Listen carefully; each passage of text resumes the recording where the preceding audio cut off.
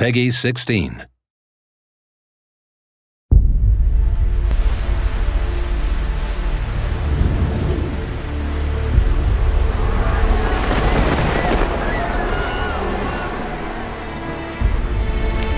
There are always beings endowed with special power, chosen by the gods to determine the fate of the world.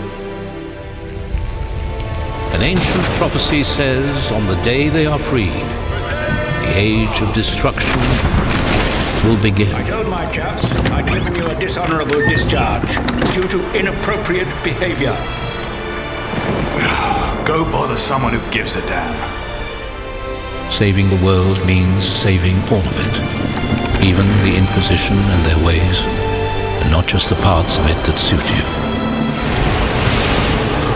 You're on Captain Steelbeard's ship now. What the hell happened here? Death is close. Destroyer! Risen.